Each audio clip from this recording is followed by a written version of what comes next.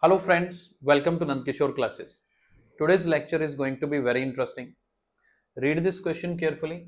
This question was sent by one of our viewer. What is the maximum capacity of a bucket that can be used to fill two small tanks having capacity of 72 liter and 84 liters respectively? Let us try to understand and analyze the situation carefully. You are having two tanks. One tank is having capacity 72 liters and second tank is having capacity 84 liters. And when two tanks are placed outside, you need one bucket, right?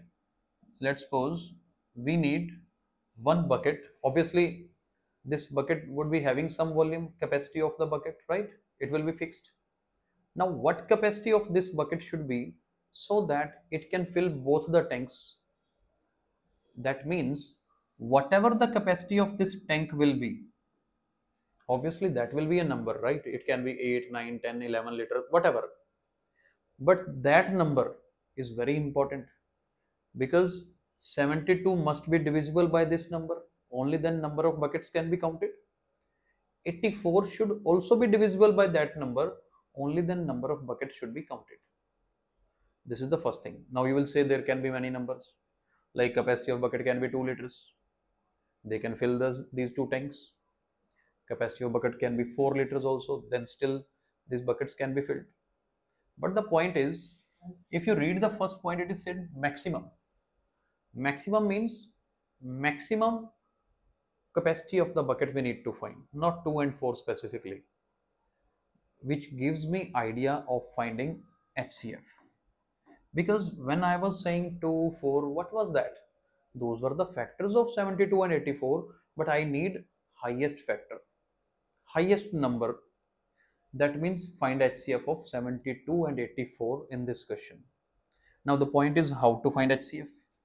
See, I'm doing division method, which is very easy. 72 and 84, you just need to find a number on which both are divisible. You will say they are divisible by 2, they are divisible by 4, they may be divisible by 6. But whatever the tables you know, like I know the table of 12. It is easy, right? We usually say we should learn tables till 20. So 12 table everybody knows. 12 times 6 is 72 and 12 times 7 is 84. This is what I can write. Now 6 and 7, they both are not divisible by any common number. So no need to continue further. This particular 12 is the HCF. This is one of the way of finding HCF, which I find very easy. So HCF of these two numbers is 12. That means you need a bucket with capacity 12 liter. If you have bucket of maximum capacity 12 liter, then easily both tanks can be filled using the same bucket. Now another way, few of you might be thinking that we get confused in finding LCM and HCF, whether this is the question of LCM or of HCF. Now let me tell you something.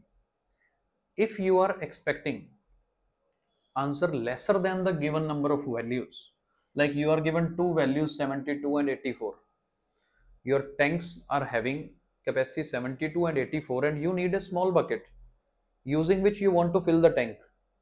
Now obviously capacity of that bucket cannot be more than these two given values, right? If you are not expecting answer greater than the given values, that means you are expecting lower value, right? Do remember, if lower value you are expecting, it is a case of HCF. That is the very easiest way to understand, but this can be possible only when you understand the statement carefully. Please don't just learn the value like if maximum comes then HCF. No, that's a cramming. You understand the concept, then you think that yes, I need a small bucket. If small bucket is required, that means small quantity. Small quantity is required, that means case of HCF. Bigger value expected means case of LCM. I hope you are clear with the concept. Thank you so much for watching the video.